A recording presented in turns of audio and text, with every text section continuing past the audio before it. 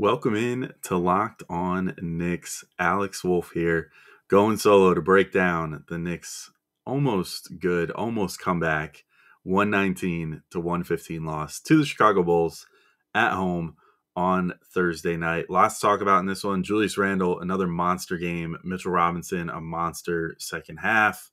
The shooters coming through when you want them to. Some more questionable officiating. And a lot more to talk about next on Locked On Knicks.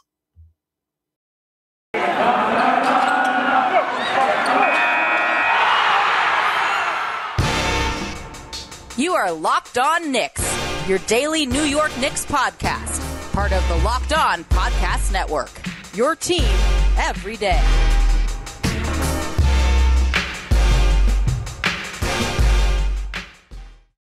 All right, welcome in to Locked On Knicks. This episode is brought to you by Shopify, the all-in-one commerce platform to start, run, and grow your business. Scaling your business is a journey of endless possibilities, so start now at shopify.com/LockedOnNBA. I am Alex Wolf. I'm editor-in-chief of Knicks site The Strickland, which you can find at thestrick.land. And as I said in the intro, I am recapping the Knicks 119-115 loss to the Bulls on Thursday night. And it was better than you might think, because if you just went off the first half, it was pretty awful. So the Knicks came into this game, no RJ Barrett, still sick, non-COVID related illness, which I guess is good in its own way, but I don't know what's going on with him. Seems like maybe a flu of some sort or something. The fact that he was able to start the last game seemed okay and then had to leave. Maybe it's like a stomach bug or something. But I hope he doesn't have a stomach bug that's lasted a couple days. Anyway, enough speculating with that. Like, whatever it is, RJ was out for another game. No Nerlens Noel either. And that sort of came into play in this one. But I was kind of glad to see that Nerlens was not going to give it a go in this game, because his knee has just been so bad lately. It seems like anytime he's taken the court over the last couple of weeks with that knee brace, he can't really move. So I kind of just hope he gets it right at this point. But that sort of led us to this shorthanded Knicks team as usual. I mean, what else is new? One thing that's very different this year from last year is that the Knicks were very fortunate on the injury front last year, not run into too many. This year, not so much. Last year, obviously, you had Mitch out, but other than that, they were pretty well equipped health-wise. And it just hasn't been the case so far this year. But we ended up with a great Julius Randle game. He ended up with a pretty impressive stat line overall.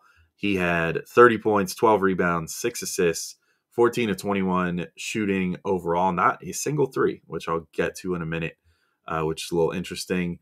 And some of the other guys came through with some good stat lines too, but I feel like I should probably get into just how terrible the first half was first, rip that Band-Aid off before then getting into the good stuff here. So the Knicks first half and down 69-51 by the end of the first half. They were down by as many as 21. The Bulls had 8 offensive rebounds, including some really costly ones towards the end of the half, as the Knicks were sort of trying to claw back. They fell down by that 21-point margin.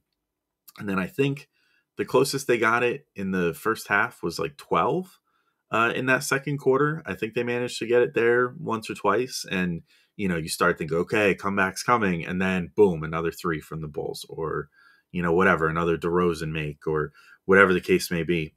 And things just were not going the Knicks' way. So that's why they end up going into the half down 18 like that, which is not great. Again, the Knicks didn't do themselves any favors, like offensive rebounds right at the end of the half, which led to Bulls makes. The Knicks executed a nice 2-and-1 sort of, and then allowed the Bulls to get a nice easy take on the inside, which then gave the Bulls actually a 2-and-1, because the Knicks made their shot for their attempt at the 2-and-1 with around like 40 seconds left on the clock, which then the Bulls just quickly sprinted down and got their own shot. It's just a lot of costly errors. Immanuel Quickley and Alec Burks really did not shoot well in the first half. You could say they did all right, for their other responsibilities, defense, playmaking, whatever the case may be. But shooting was terrible. I mean, they were 1 of 11 shooting, 0 of 8 from 3. And it's not like they were getting to the free throw line or anything either.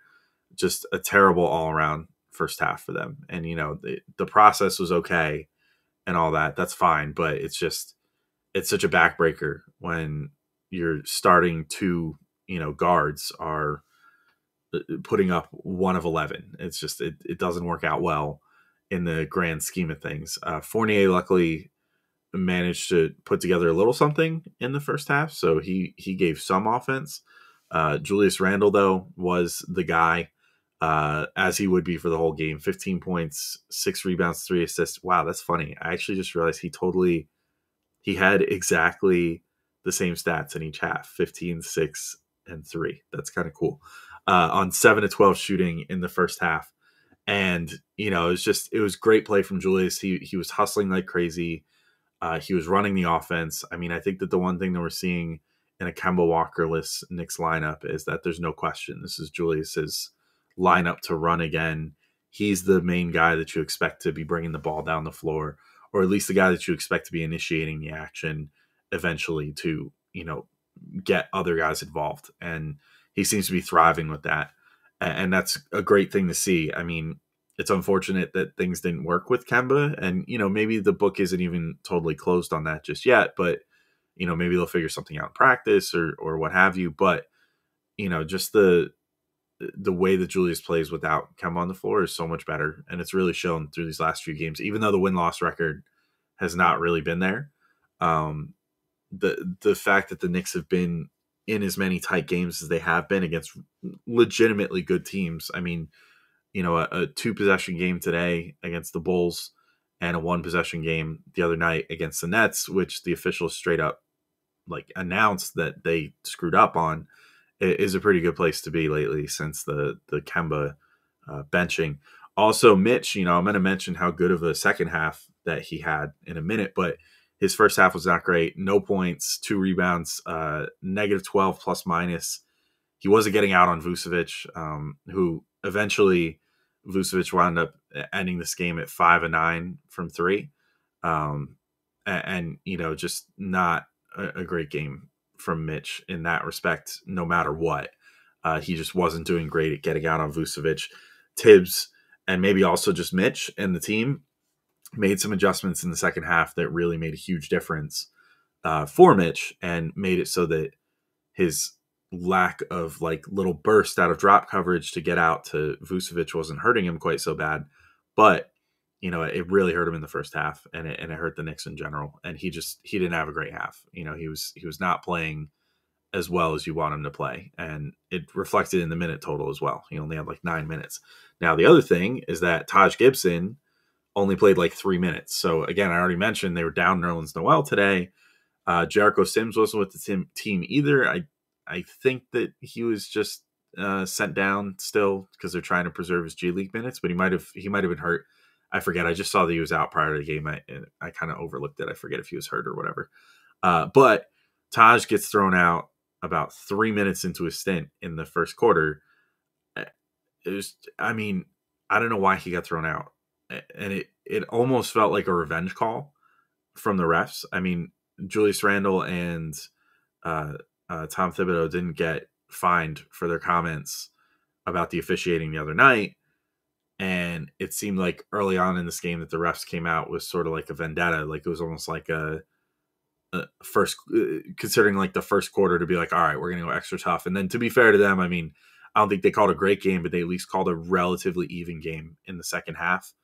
In the first quarter, though, it just felt Breen was even noting it a number of times, which, it takes a pretty good amount to get Breen very heated about officiating because he tries to call it down the middle. But there was a number of times, some in the second half too. I shouldn't even let them off the hook for the second half, but where the Knicks were getting a lot more contact on them than they were dishing out on the other end, and yet we're getting called for fouls on the other end and not getting foul calls on their end. And so Taj said something to an official. They teed him up once, and then he acted incredulous at getting teed up because I can't imagine he said anything that incendiary because it's freaking Taj Gibson we're talking about, and he's not that type of guy. And then he gets a second tee and gets thrown out. And it was just, I I can't think of any other reason why that would have potentially happened unless it was essentially a revenge call. I mean, I don't get it. But it was really crappy. I think the NBA's really got to figure out officiating, but that's sort of a big picture concern. But I think that they have to figure out, you know, how to make sure that teams are getting called evenly throughout these games with these new rules, because it seems like oftentimes there's double standards for one team versus another, one player versus another. And I know the refs are trying to figure this out on the fly, but it needs to happen sooner than later, because it's clearly really affecting the players and frustrating them to no end that they don't know what a foul is anymore. And I feel like as a viewer, I don't often know what a foul is anymore either, based off some of the criteria that they're calling or not calling things on right now. So the Nets game was a prime example. This game was another prime example. And ultimately another one that the Knicks lost by so little that it makes you wonder that, you know, if things were different and a couple calls went a different way, could they have potentially won this game? I don't know. There's no way to know for sure, unfortunately, because it's not like you get a redo. But at any rate, I want to talk about the second half more, because the second half was a lot better. Obviously, the Knicks made this roaring comeback, which I'll get into a bit. First, I do just want to let everybody know that today's episode is brought to you by Shopify, and I don't have the sound effect inserted here, so let me just imitate it. Cha-ching! I love that sound. That sound makes me smile. It's the sound of another sale on Shopify, the all-in-one commerce platform to start, run, and grow your business. In case you don't know, Shopify is a complete commerce platform that lets you start, grow, and manage a business. The subscription-based software allows anyone to set up an online store and sell their products.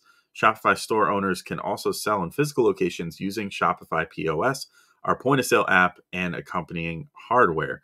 Shopify gives entrepreneurs the resources once reserved for big business, so upstarts, startups, and established businesses alike can sell everywhere, synchronize online and in-person sales, and effortlessly stay informed.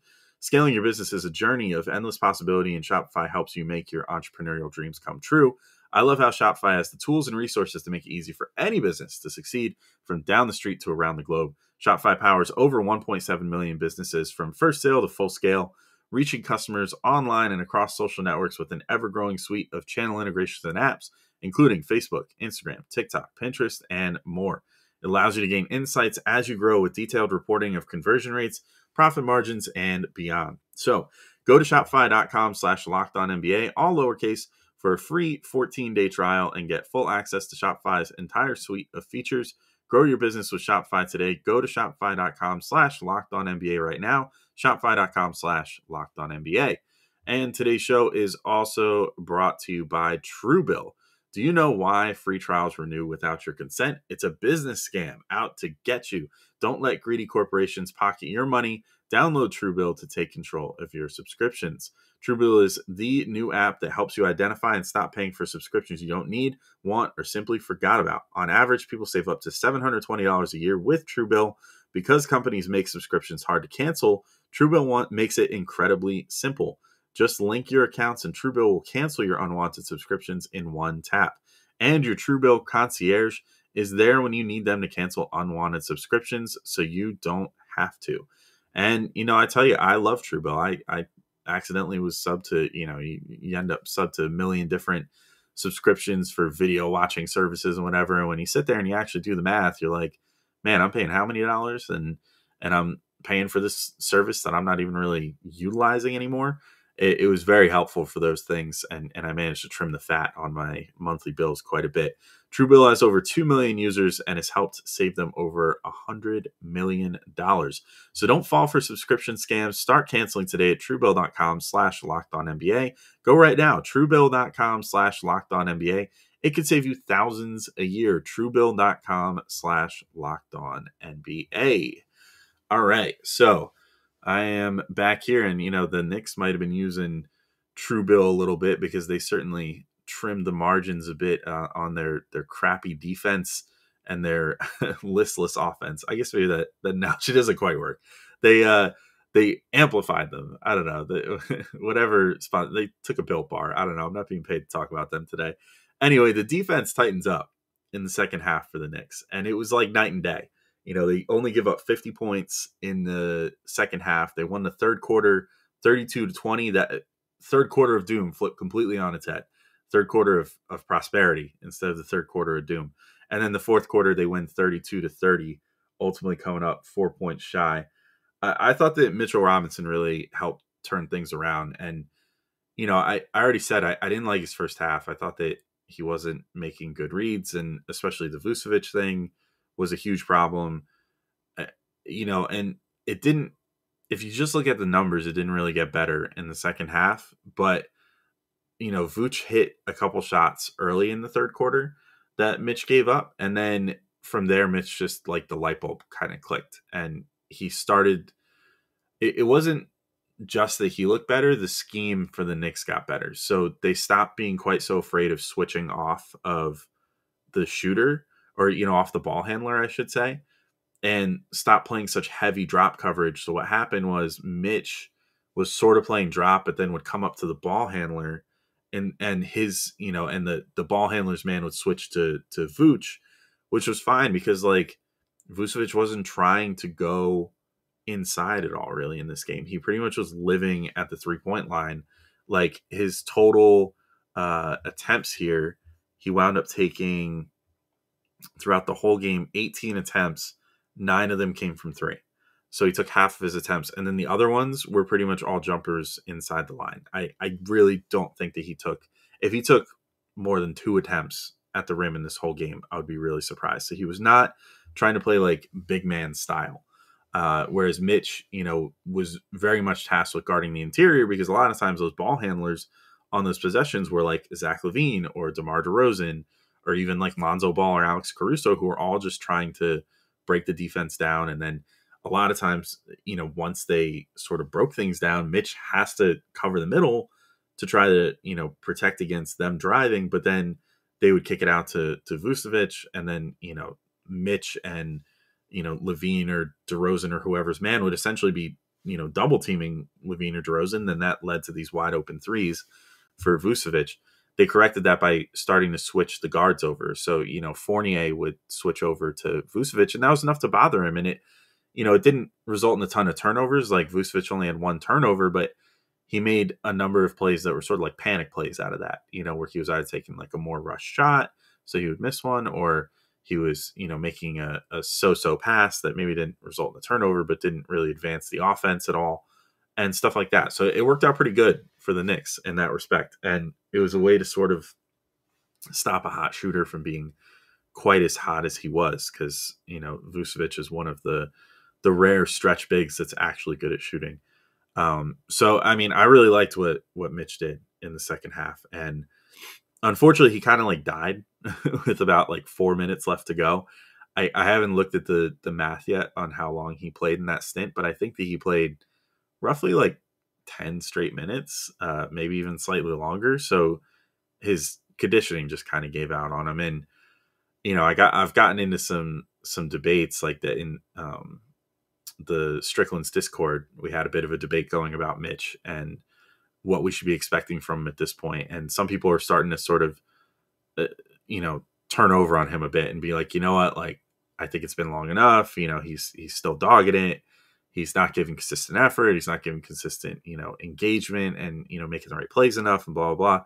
That's fine. I still think I'm all right with him getting tired down the stretch of a game where he played 10 straight minutes and played really good. In those 10 minutes, I'm all right with him still having some mental lapses because I think there's still some disconnects between what his body is capable of now versus what it used to be. And like, he's still getting used to playing basketball again, quite frankly, because, he wasn't really able to play much before the start of the season. So this is essentially like, if the Knicks are 22 games into the season, this was like game 23 for him that he's been able to play in the last like 6 months because he didn't really get to play much of last year thanks to those freak injuries. So I'm still willing to be patient with him. And this half I thought was, hopefully a sign of things to come. Hopefully it was like the light bulb moment for Mitch where now he's going to be playing a lot better going forward. And then Julius Randle too, I think was just really, really good. I would say, I've said this a few times, but this is arguably his best game of the year. What I really liked about him was that he was not forcing things. He was just doing what was coming to him. And, he was really able to get inside and take advantage of the matchups presented to him. He had Javonte Green on him a bunch, and I mean, he took him to the woodshed. I mean, he was abusing Javonte Green in this game. It was not even close. Like, he just, it seemed like every time that Mitch got that one-on-one matchup, Randle got that one-on-one matchup, he was just like, busting out whatever move he had to get a bucket, but it never seemed particularly hard for him. He hit a couple mid-rangers. He just got straight to the hoop a few times. I'm actually really impressed that, Randle ended up with a final shooting line of, 14 of 21. And I was surprised to see that he hadn't even, like, that his shooting percentage was that high, because in the first half especially, he had a number of those like mellow type shots where he didn't make the first attempt at the rim and then would jump up, grab his own rebound, and get a putback right away, which, probably inflated the rebound stats a little bit. But the second half, he was 7 of 9 shooting, and it didn't feel like he missed a single thing, because he was on it. And his shot selection was beautiful. He was only taking them from his comfort zones. He was getting to the inside. He was just kind of like bullying his way in there. And it was a beautiful thing to see. And it just continued to play really well. People online, I think, were being a little harsh on him. I understand there's been crunch time issues with Julius before, dating all the way back to his first season. I tell a story. I've told a story before on here, I think, where one of my actually, it might have been my very first game that I got to cover the Knicks for Sports Illustrated, where I got to like sit on press row and whatever. I was sitting next to Malika Andrews before she like blew up, which was pretty cool. And, Julius had that high pressure free throw at the end of a game with Indiana, which was also Mike Miller's first game coaching. And the Knicks lost by 1 point off of a Randle missed free throw. And like, I had Malika Andrews go, "Oh, you think he's going to make that?" And I was like, "No, he's not going to make that."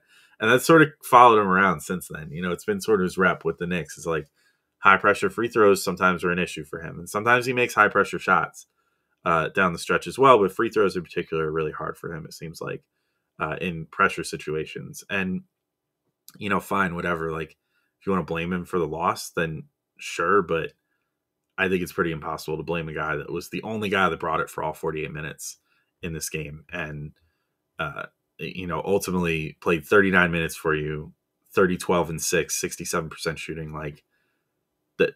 Sorry, but the Knicks aren't anywhere. They're not even in a position to win this game without him, dumping in a third of their points practically. So, I think that, it's forgiven. Julius had a tough end to the game, missed the key free throws, had a key turnover late as well, where he sort of, got stripped. I think it was by Caruso.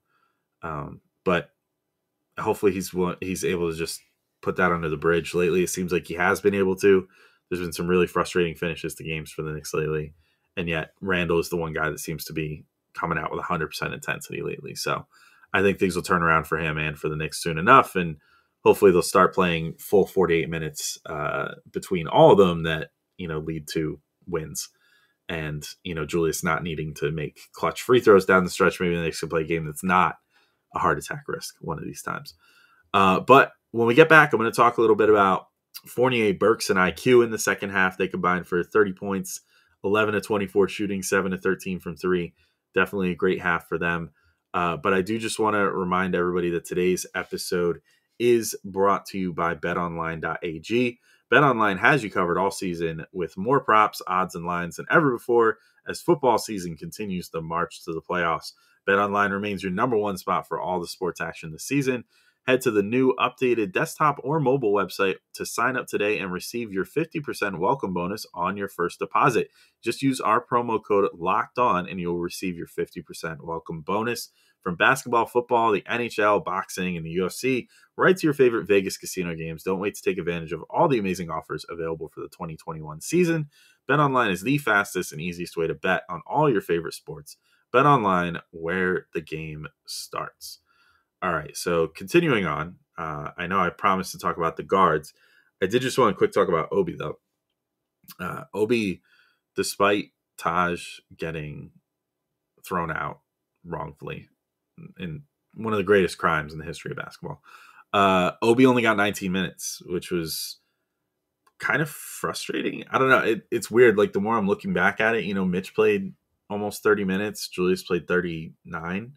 So I guess it's, yeah, if you're thinking about it, if you do the math there, I guess that's like 18 minutes without Mitch, and 10 minutes. So, I mean, in theory, there should have been like 28 minutes, and then you subtract 5 for what Taj played, or I guess he only had like 3 or 4. So, but whatever, so you end up with maybe there should have been about 5 more minutes that Obi could have played.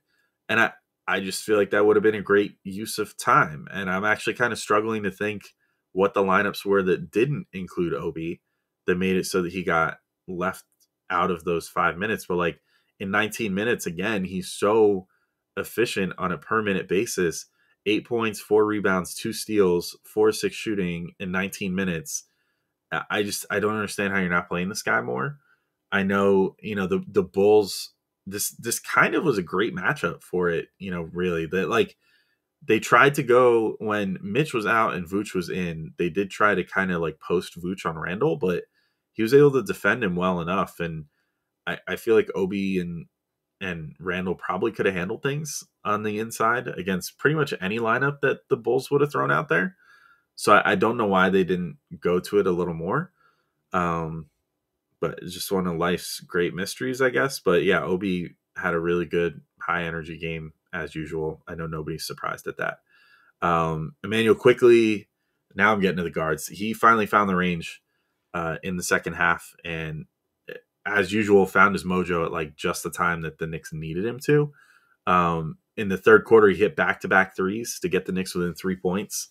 And like, I don't know, it seems like almost every game Quickley's put in this sort of situation where he has to make this like high leverage 3-pointer. And we've seen him take his lumps and not make some of them, like some of them have been real backbreakers where he's been sort of tasked with making a big shot late and can't make it. Like this game was another example, one of the late possessions, IQ kind of got the hot potato and did not have a great look at it. And he had to like adjust himself in air to try to move over a foot, and that doesn't really work. And so he wound up just having to kind of chuck something up there, which I don't think that one was his fault. But, we've seen other situations where he gets a clean look late and, sometimes he misses it. But in this game, he was definitely, and seems like most of the times lately when he gets called on for clutch shots, he's just like got it regardless of how good or bad he's been that night. He just like finds it in himself to make a big shot that you need.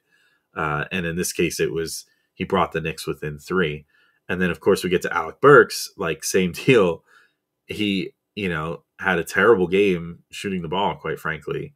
But then right when you need him to make a 3-pointer in the fourth quarter, big money AB, fourth quarter Burks pops out and makes, a 3 to tie the game off the dribble.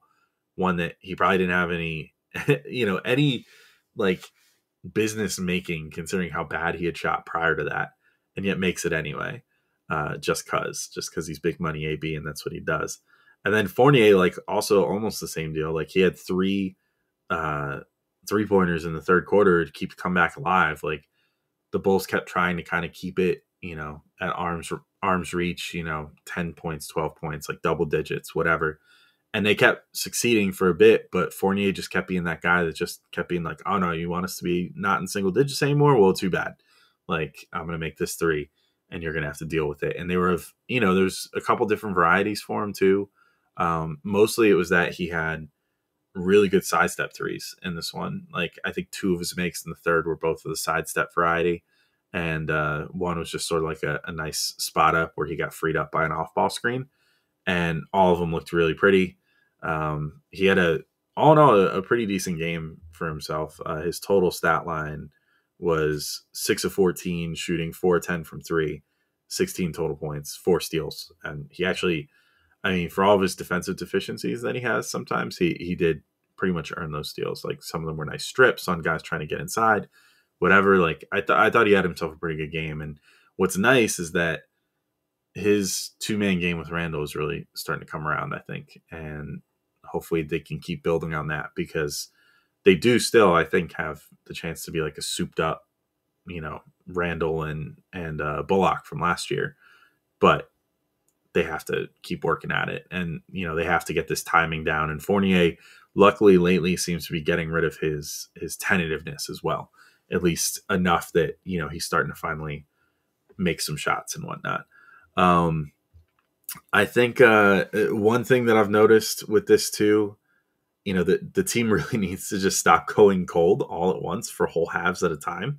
Like if they weren't so cold in the first half, and this speaks to offense and defense, the communication wasn't great on defense, which I think was a result of the fact that none of the shots were going in on offense. And then go figure, the second half happens and the shots start going in and they went freaking crazy. So I think, and almost came all the way back from over 20 down and won this thing. So just a little more consistency out of the starting lineup. And I won't even just say the starting lineup anymore, just out of everybody in, whole halves in general, or whole quarters, we can make it even a little more micro. It just like, it always seems like there's a whole quarter or a whole half where this team just can't hit anything. And it always puts them in these holes that they have to climb back out of. And that's got to change soon. Also a fun misleading plus minus of the night.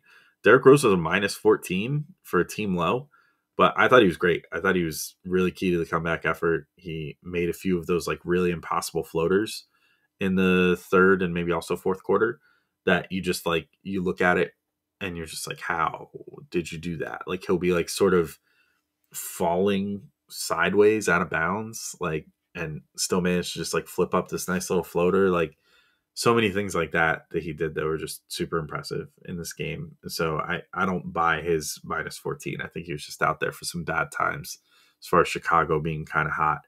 And then like Burks and Quickley got to be out there together a little more because they started together, stuff like that. So his normal running mates, he didn't get quite as much time with, things of that nature. Kevin Knox played like 4 minutes randomly in this game in the first half. Like, I don't know what the hell that was, so that it's just, Rose was just kind of in a weird situation in this one. But anyway, I think I'm ready to start wrapping this one up. But the Knicks now, they're back to 500. And I'm going to list off a whole bunch of games in a row here just so that everybody can be reminded. Like, the Knicks have probably their most winnable stretch of games of the whole season coming up. And they really need to take advantage because it's almost a quarter of their season.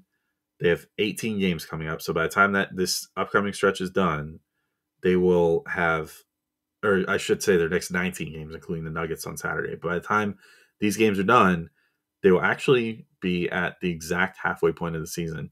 And it's going to probably say a lot about how things are going to go for the back half, because the back half of the schedule is quite a bit harder.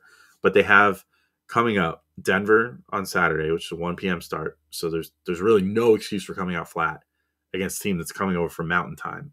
That to them, it'll feel like 11 a.m. So, I mean, the Knicks better come prepared for that Saturday game.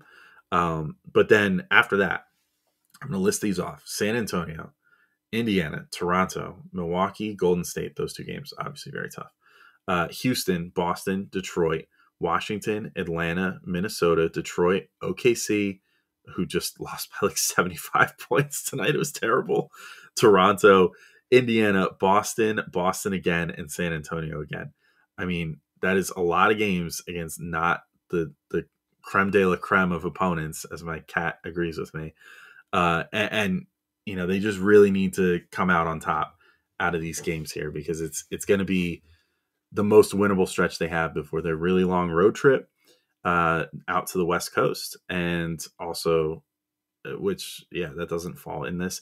They're going to have a long West Coast trip and then a lot of really tough games to end the season that are going to kind of be make or break for how they fare as far as playoff seeding and stuff like that. So coming out of this next stretch of 19 games with, I would say, an overwhelmingly winning record, like 3 or 4 games above 500, I think is going to be very necessary for the Knicks to sort of catapult them into the second half of the season. But they made it through this hell stretch and they're still 500. And I can remember a time when Gavin and I were talking about they might come out of this hell stretch under 500. So that they're almost out. I mean, I guess technically speaking, they could lose to the Nuggets on Saturday and that would put them under 500. And that would be a nice little screw you to me. for saying this, but I think that they've done pretty good to this point. They're definitely figuring things out, but we need to start seeing some wins rather than just moral victories, because the moral victories only go so far, especially for a team that came into this season with very real playoff aspirations. So that's it for this episode of Locked On Knicks, though. I'll be back with one more episode. I'm going to put out a Saturday episode, even though technically I've put out 5 this week. The Kemba one, where about him benching, was sort of a shorter episode. So I'm going to try to put out one more thing on Saturday. Perhaps even just an immediate game reaction to the Nuggets game, since it's early. So something to listen to for Sunday for you guys. At any rate, thanks for listening, and I'll be back one more time this week, and then plenty more. We got 5 days a week, every week on Locked On Knicks, your daily New York Knicks podcast. Peace out, everybody. Talk to you all soon.